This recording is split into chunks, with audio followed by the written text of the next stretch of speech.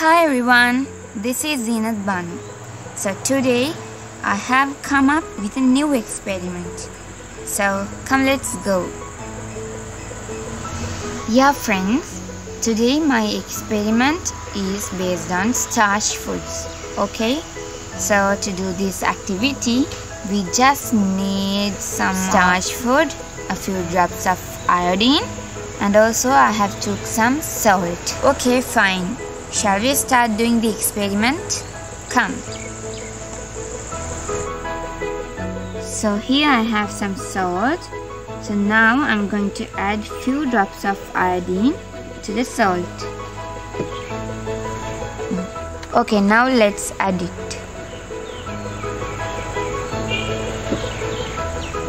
Here is the iodine solution, and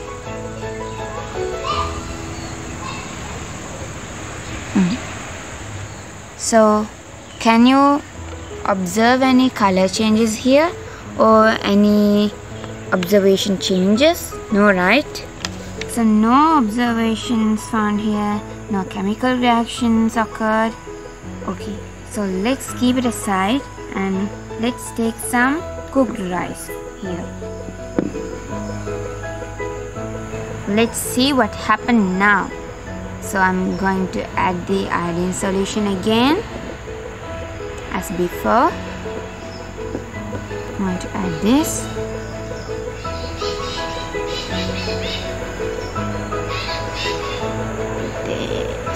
Okay. So let's wait a minute here. Yeah, of course.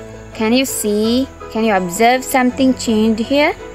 Yeah, the brown color iodine solution have changed to a purplish blue color, a dark blue color. It's amazing, right? So guys, what can we conclude here is we had salt and cooked rice here, and we added some iodine to the both, and iodine in the salt doesn't show any chemical changes or any color changes, and while the iodine in the cooked rice show a color change, brown to a purplish color change. So guys, the final conclusion is starch in the cooked rice has reacted with iodine and we observed a purplish blue color change.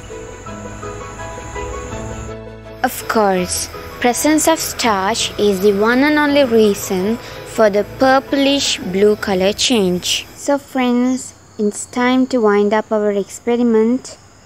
I hope this activity is useful for you. Thank you very much. A very goodbye to you all.